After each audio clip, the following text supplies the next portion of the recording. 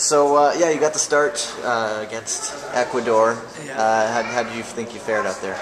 I mean, personally, I know I've played better, but I think it was all right.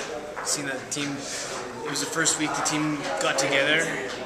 We didn't have many training sessions with the whole squad, so I think as a team we did well. We got chances. The two goals that we got against us, I mean, of course the first corner we were a little unorganized, but the second one you can't really do much about a shot like that. So other than that, I think we did well. I'm happy with the team.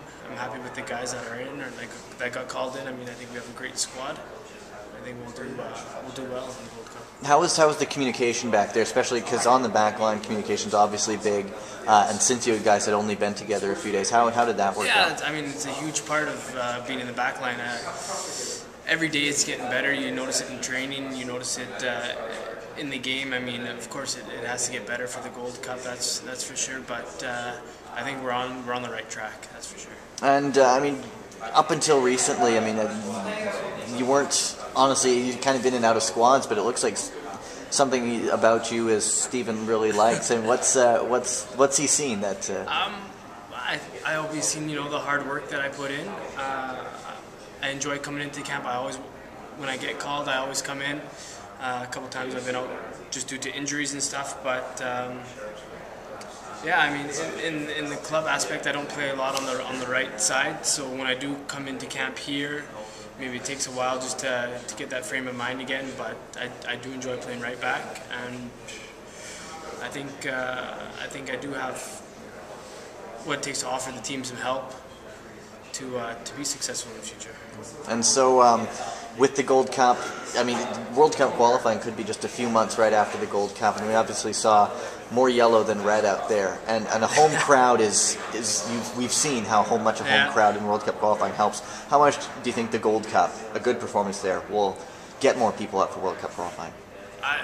To be honest, I'm not sure if it would change a lot of things. I mean, I was kind of surprised by the crowd in Toronto. I mean, coming out of the tunnel and then you see just yellow. I mean, the one corner of supporters were great.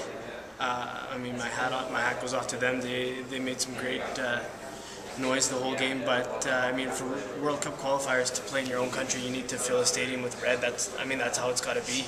So I hope with a good performance in the Gold Cup that'll change it. But I'm worried that it won't. Are you just sort of feel that even in World Cup qualifying, it's going to take some wins even at that point? Yeah, I mean, it's definitely going to take some home wins. I mean, that's definitely for sure. I think if we have more games in Canada, more wins in Canada, then maybe that'll start changing things. Now, obviously, you guys picked up the win against Belarus in the previous friendly before Ecuador. It might not have been, you just mentioned that the guys had just come into camp for the Ecuador game, but you still ground out a result. Just what do you think this team is capable of into the Gold Cup and beyond? I think we'll be a surprise for a lot of people. I mean, we're not really on the map of a lot of people expecting us to do great things in the tournament, but I think we'll surprise a lot of people. Thanks a lot. Thank you.